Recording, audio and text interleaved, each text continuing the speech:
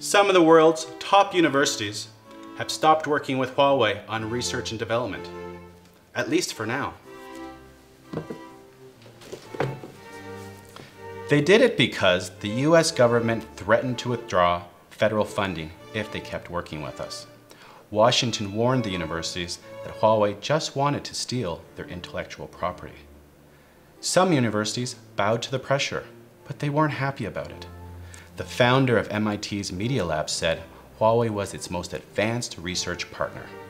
The University of California at Berkeley said halting its collaboration with Huawei did a disservice to academic researchers. They're right, and the US government is wrong. Here's why. Each year, Huawei funds $300 million worth of R&D projects at 1,200 universities and research institutes around the world. We do it because if we can help researchers answer unsolved questions, we can better provide technology to our customers.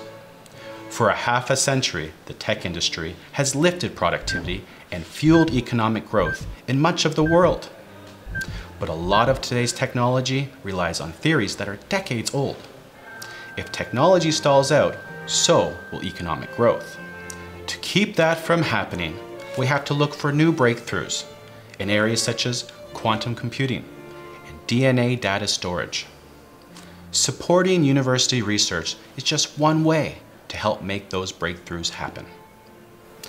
Universities have worked with the private sector for decades. They have well-established mechanisms for co-developing intellectual property. Ownership terms are clearly spelled out in legal contracts. If research produces technology that Huawei can use in a commercial product, we pay the university a royalty. Anyone who says joint R&D is a way to steal ideas from unsuspecting scientists is either misinformed or being disingenuous. Huawei has always been focused on R&D. It's a part of who we are. We employ about 80,000 research staff at R&D labs around the world. As for intellectual property, we hold over 85,000 patents. Huawei creates plenty of its own intellectual property. We don't need to steal anyone else's. Trying to keep us from working with universities won't accomplish anything.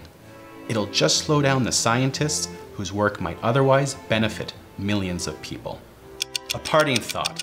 Back in 1999, the US government was worried that Japan was challenging its dominance in technology. Congress even held hearings on this.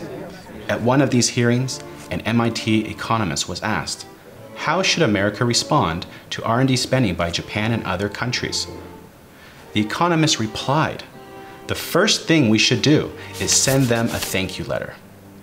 Innovative investment is not a win-lose situation. American consumers are going to benefit from more investment by other countries. It is a race we all can win. We couldn't have said it better.